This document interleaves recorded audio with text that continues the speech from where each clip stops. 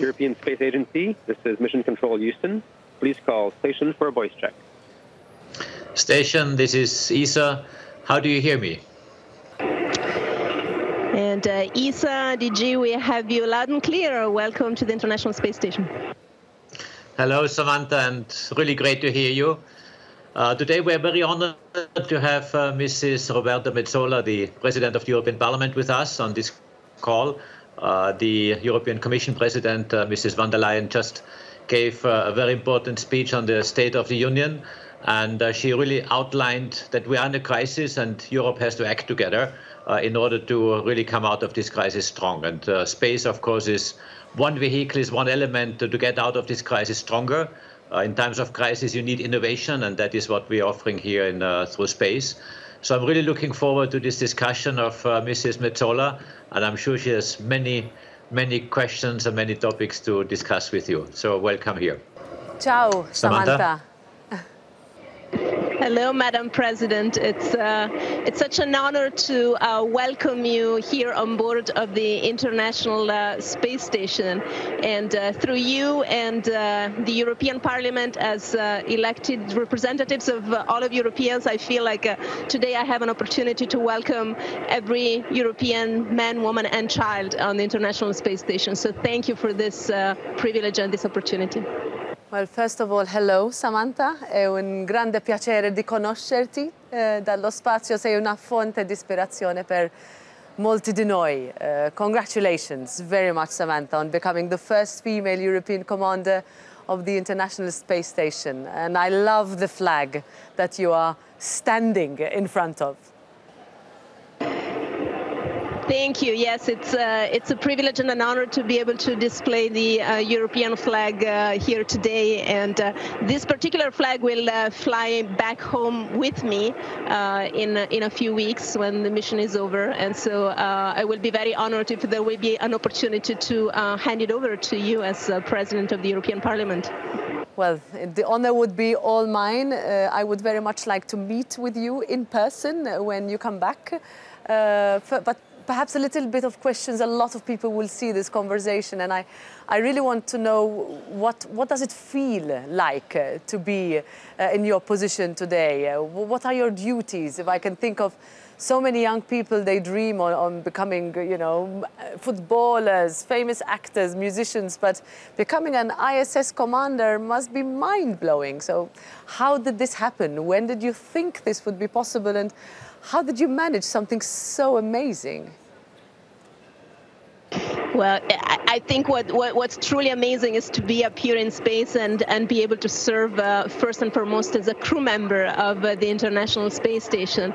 And it was my dream since I was a small child to one day be able to fly to space. I was inspired by many things, I think, from you know, marveling at the beauty and mystery of the night sky to amazing teachers from elementary school on who really transmitted to me a passion for discovery, for exploration, for adventure, books I read, TV shows, and then growing up in school, a passion for science, technology. So I eventually became an engineer by education, and then I decided to serve in the Italian military. I was trained as a combat pilot for a few years, and then about 13 years ago, I had this amazing opportunity of joining ESA as part of the European Astronaut Corps. And I had one first mission a few years ago, and on this second mission, I will have the privilege for a short time to serve as commander of the space station, which really just means doing my best to enable the amazing team that we have here on orbit to perform at their best. You know, taking care of the well-being of the team, ensure smooth communication with the ground, and in case of nominal situations or emergencies, making sure that I coordinate an efficient and effective response on behalf of our team here on orbit. But most importantly, really working well together with the extended team that we have all around the world, including our Columbus Control Center in Europe, in Munich.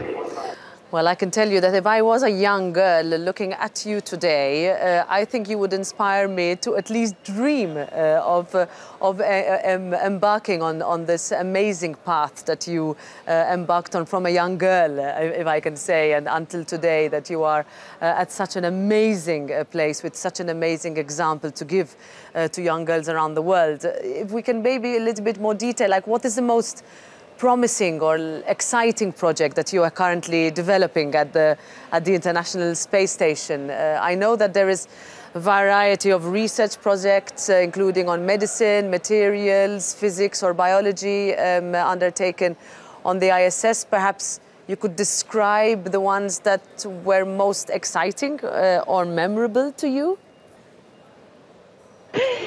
Yes, absolutely. You're absolutely right, Madam President. We have an amazing laboratory up here in space where we take advantage of this very unique condition of microgravity, which is really weightlessness, right? Just like, I'm floating here, everything floats. We can switch off the effects of gravity as long as we're up here in space. And so there's a number of phenomena that happen in life sciences, in biological systems. We study our own body, we study animal models, we study plants, tissue cultures, cell cultures, and also in the physical phenomena. And actually, I would be, it's always hard to say this is my favorite experiment or this is the most exciting one. I don't want to do that, but maybe just the ones I've worked on recently were mostly in the physical domains. One of the things we study up here is the stability and behavior of foams and emulsions that is very different in microgravity and allows us to really get an understanding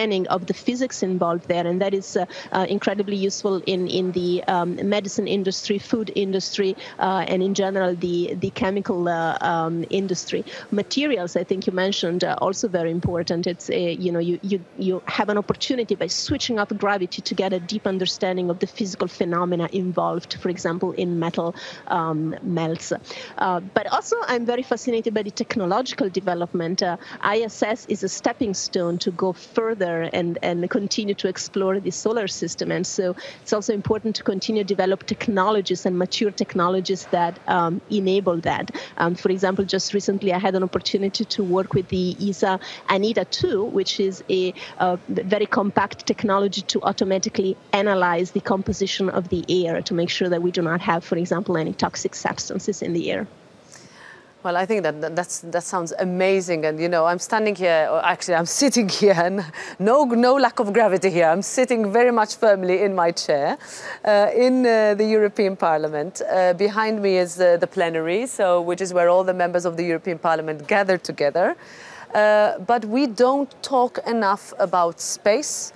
We don't talk enough about behavioral aspects. I would like to see more members of the European Parliament that have a STEM educational background, more women in science and technology. I see that there's a big lack or a big gap between what we as politicians do and the decisions that we need to take, and the impact of such decisions on the research, on the discoveries that you make, but also on the awareness of how our behavior here on Earth should change, should be more educated, should be understood as having such an impact even on what you see. So perhaps a question is like, what role can your activities, here I would like advice that you would give me and my colleagues, for example, increasing our understanding of space around the Earth, help us understand and tackle our most pressing challenges, like climate change. It's a word we use all the time, but we like to use it in a big format, and not in how we can change our life, how our laws can, if not reverse, slow down the catastrophic climate change we have seen and are seeing on Earth.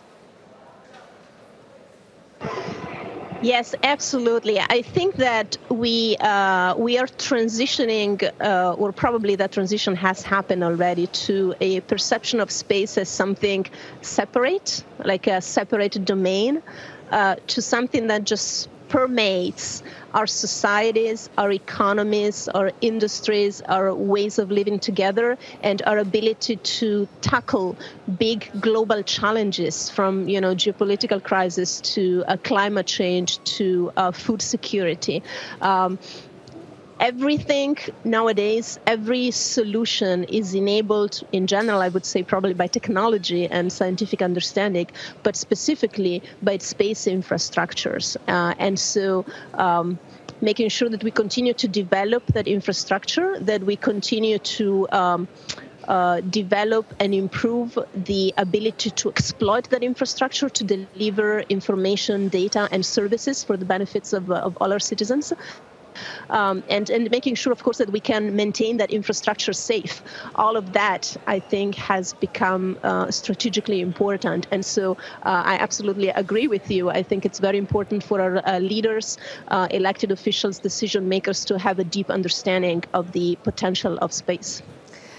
And now when I tell my children tonight that I have spoken to you, I'm sure they're going to ask me this question, and I'm sure they're going to want me to have asked you this, so I'm going to do it. And if you can explain a little bit what your day looks like, what your day-to-day challenges. I could see while we were preparing this conversation, I could see you trying to make sure the bottle of water is held and not flying around behind you. What are the biggest challenges you have? And then if you have free time, how do you spend it? And how many people do you interact with? And do you call home often? How is it? I guess technology has allowed this to become easier than for members of the ISS in previous years. But I think still there are challenges. If you can just lay it down to how I would explain it to my children. Yes, absolutely. So we have pretty busy work days. We start around 7:30 in the morning. Like in many offices, we start with a meeting, except that our meeting occurs on space-to-ground radio, and it occurs via satellite communication, so that we are able to talk for a few minutes with all the control centers around the world who are responsible for the operations on the International Space Station. And then we all go off to our tasks for the day. Like, for example, today I have spent actually all of my morning working on an experiment. Most likely, I will not be just working on my own on that experiment. I will be talking to people on the ground who are either the developer of the experiments or in any way are experts on that experiment, so that can guide me through it. If there's any issue, we can troubleshoot together. So although we look like we're very isolated up here in space, we are actually in very, very close connection with this enormous extended team of researchers and scientists and engineers and flight controllers all over the world. And so the day then goes by pretty quickly. Around 7:30 in the evening, we have another one of those conferences, of those meetings on Space to Ground to wrap up the day. We do have, throughout the day, also 2.5 hours of mandatory workouts, like physical activity. We have a machine that allows us to do weightlifting and weightlessness, which I know sounds like an easy win, but it's actually a pretty intense workout, because the machine does create the resistance we need to make sure we train our muscles and also keep our bones strong. Otherwise, in space, because of the weightlessness, we would experience some kind of very accelerated osteoporosis, which obviously we do not want.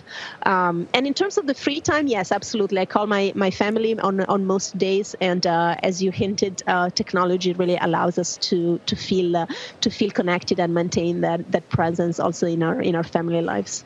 Well, thanks for that. It sounds like a very busy day that you have every day, and that you can really need teamwork also to be able to spread it out towards one day. I think we're running sort of shortly out of time, but perhaps one question that has been put to me and to ask you. It's about debris in the space. So while there are about 2,000 active satellites orbiting the Earth at the moment, there are also around 3,000 dead ones littering space, and there are also around 34,000 pieces of space junk bigger than 10 centimeters in size, and millions of smaller pieces that could nonetheless let's say, prove disastrous if they hit something? Are you working in any way on the issue of space debris? And have you experienced yourself dangers that space debris pose to the ISS and all other functioning satellites? Yes, well, first of all, I would like to say this is a topic on which ESA works hard and intensively with the Space Safety Program and the Space Debris Office. Here on ISS, yes, we come in contact quite frequently with the issue. In fact, just yesterday, the flight controllers on the ground were tracking what we call a conjunction, which means a piece of space debris that is big enough to be monitored from the ground. You know, that there's assets of situational awareness where those pieces of debris get tracked, and if there is even a remote chance that that piece of debris might come in contact with the space station, then the flight controllers plan an avoidance maneuver. So we turn and basically we move out of the way. But the quantity, the increasing quantity of space debris in low Earth orbit, of course, makes those potential conjunctions a lot more frequent than they used to be. And it also becomes more complicated to plan those debris avoidance maneuvers, because you might move out of the way, but you also have to make sure that when you move, you don't get into another potential conjunction. So your degrees of freedom there become more constraints. So just to finish the story, that debris avoidance, so the conjunction cleared, that piece of debris in the end did not pose a threat, but it's certainly something that comes up fairly often. But in terms of what we do at the European Space Agency, I would actually love to hear what Director General Aschbacher would like to offer on this topic. No, thanks. Samantha, in fact, we are doing a lot, as you say. The European Parliament in Strasbourg is actually not too far away from our center. We just opened a new space safety center in Darmstadt, which is in Germany, but really dealing with space safety, space traffic management, space debris issues, which we are experiencing. So what we do is, of course, monitoring the state, but also telling our satellites, commanding our satellites then to fly avoidance maneuvers. In fact, we're doing this now much more often than we used to do in the past. Today we do it about once a week, every 10 days. We used to do it every couple of months. So this also shows how much debris there is. Just the most recent ESA test, which happened at the end of last year, caused a huge amount of debris where Matthias Maurer, our astronaut, had to take shelter in the capsule, and the space station had to fly these orbit maneuvers to avoid it. So yes, this is a huge issue, and also there we need regulation. We need international regulation, but also we need technology where we can address the issues. For example, we develop a new satellite that literally grabs an upper stage of a rocket and takes it out of the orbit in order to just get rid of one piece. It's a bit like a vacuum cleaner or garbage collection, if you wish, in space. And this is something that we're really developing, but of course in a large scale. And this really reminds us that out there in space we are, of course, depending on each other. It's not only Europe that has to take care of its asset. It's really a global effort, and there we have international mechanisms that do that, United Nations and other bodies. So yes, this is a big task, and we are quite active actually at the European level. We have a so-called zero debris policy, which I am installing now with my member states, where we would like to have, just like on ground, where we have carbon neutrality, we would like to have space debris neutrality by 2030 up in space. That means one object in means an object out. And this is, of course, a big task. And we are leaders in Europe here. And thank you so much. We can really, grazie. Grazie, Samantha. Ci rivediamo presto. Spero. Thank you, Mr. Aschbacher. Okay, thank you very much. Thank you so much. Such an honor. Such an honor, Madam President. The honor is mine. Station, this is Houston ACR. That concludes the event. Thank you to all participants from ESA Station. We're now resuming operational audio communications.